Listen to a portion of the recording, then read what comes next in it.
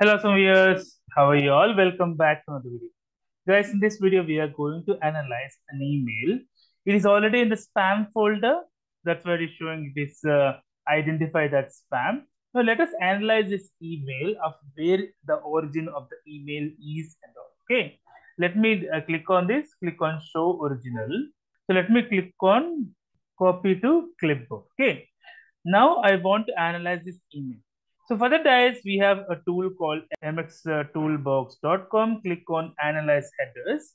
You can just copy this, paste this thing, whatever you have copied. Click on Analyze Header. So here, this will give you the entire thing. This is DKM authenticated. It is not. It is into. You can scroll down. It will show me this is the IP address where it got originated from.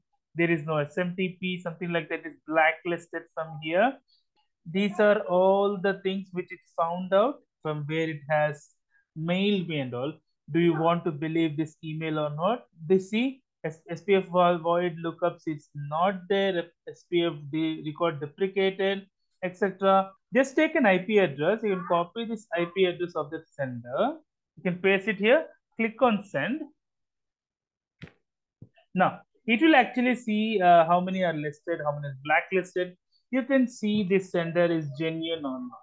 If there is a blacklist, try to avoid that. Okay. There you can see there is a blacklist. It's a spam, right? You can also see how many there are two blacklisted here. There are now 226 not listed, etc. There might be some failures because it's an online tool. It's a free tool which checks for the service. So this is the one way to do a email analysis of whatever the email you're getting. If you think that email is not legit, please try to put it in a mxtool.box.com, and also you try to do the IP address analysis here also. Hope you have liked the video, guys. If you like the video, please click on like. If you're a new viewer, please click on subscribe. Till then, guys, take care. Have a great day. Bye bye.